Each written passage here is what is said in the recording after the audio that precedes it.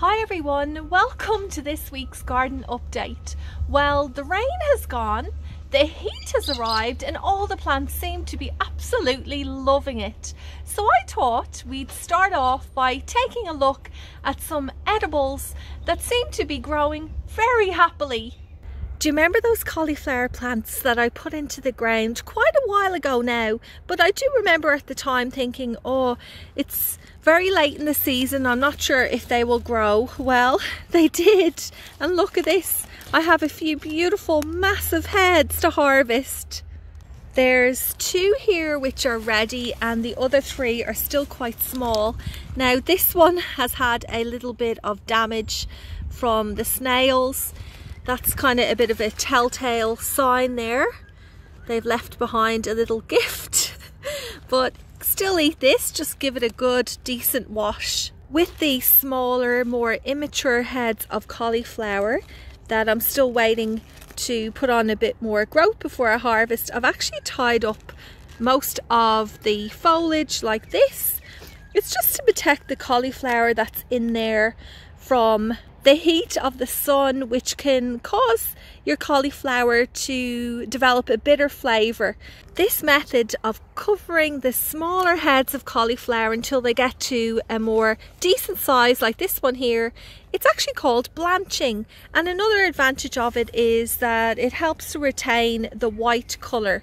A lot of the older varieties or heirloom varieties of cauliflower tend to change to a more brownish, slightly maybe even a tinge of purple in their colour on their head if they're exposed to too much sun.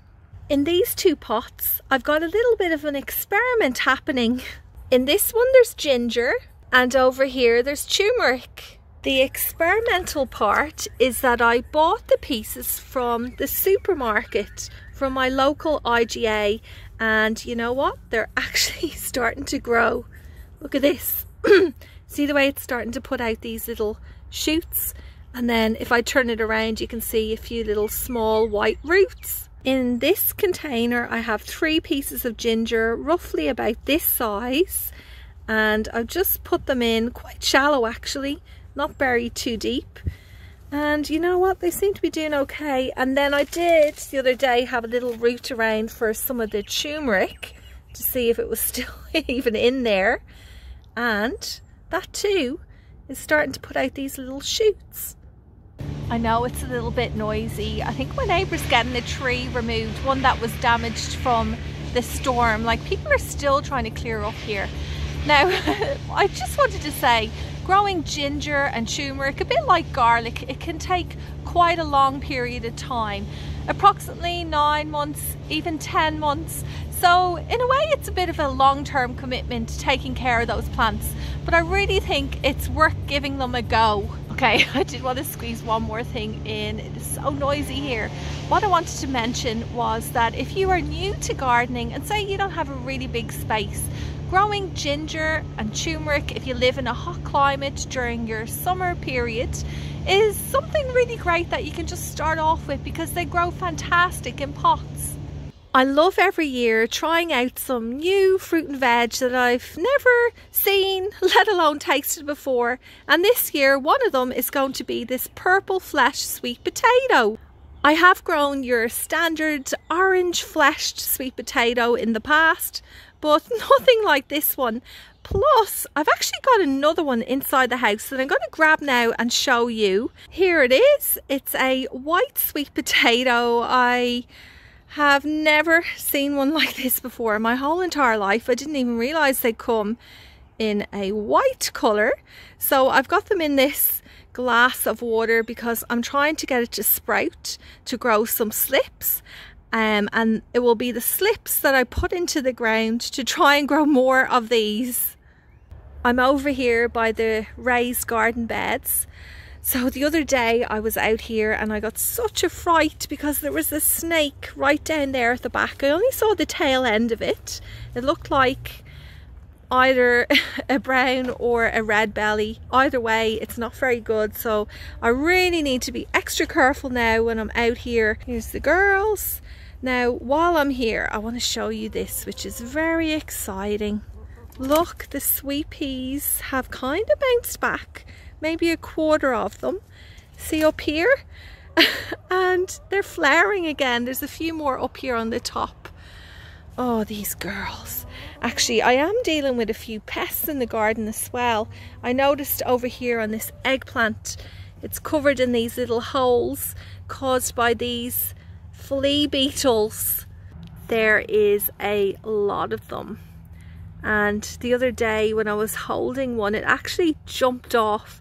And that's where they're given their name. They do hop like little fleas, which is kind of, I don't know, a little bit gross, I guess. Rob, you were right about the carrots, because they are starting to go to flower. You take a look here, you can see on this one, you can see in there it's starting to develop a flower bud. So I may leave a few in so I can collect some seeds, but with the others I probably will have to pull them out. My friend gave me a bunch of everlasting daisies that she had in some pots for quite some time. They got very old and leggy and there's only a bit of foliage up on top. So I have about 8 in this bed. I'm not 100% sure if they will survive, but I'm hoping they will, and maybe along the stem here they'll start to fill out. But you know what, I just want to see what happens. It's always good to have a few little experiments going on in the garden. Over here beside the lemon tree in the original dahlia patch, I got a few of my new tubers in the ground. I think there's about 16 in here, and I have put them very close together because I just find the first year of growing dahlias, they don't tend, for me at least, to grow a huge amount, so I feel like this will be enough space for them. And I've also set up this little system.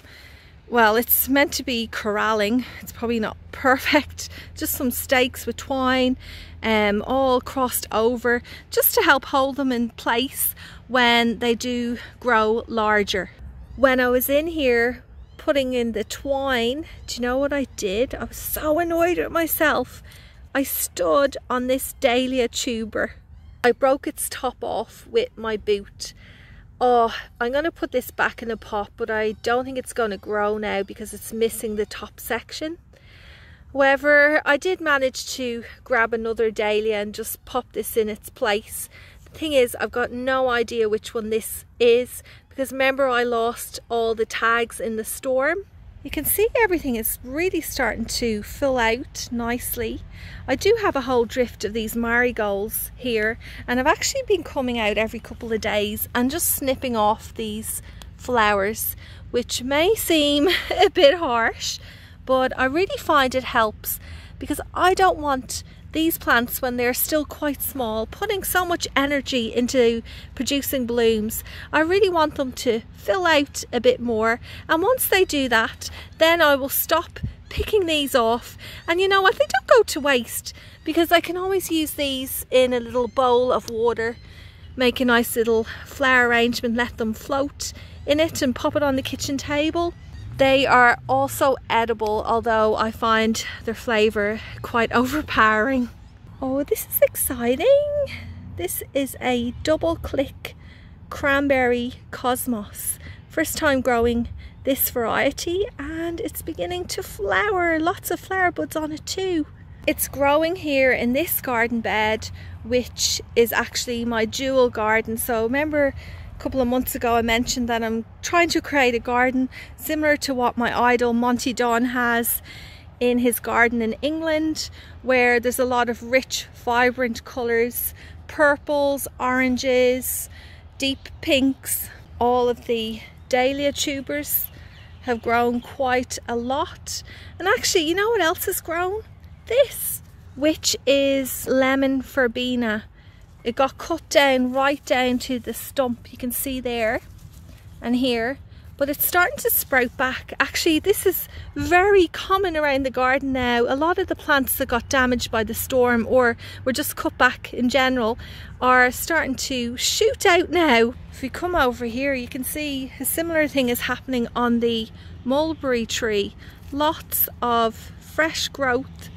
And one little thing to mention, when I did cut back this tree, and it's good to do this when pruning in general too, is you try and cut at a slant, and that stops any water resting on top and causing damage to your shrubs or trees.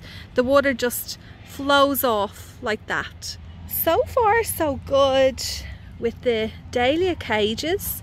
Seems to be holding everything in here nicely.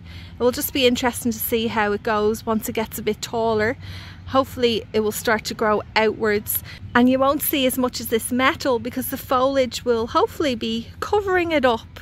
If ever there is an example of the resilience of plants, it would have to be in this little spot. When the storm came, I think it was about 4 weeks ago, it broke off a lot of these pelargonium tops.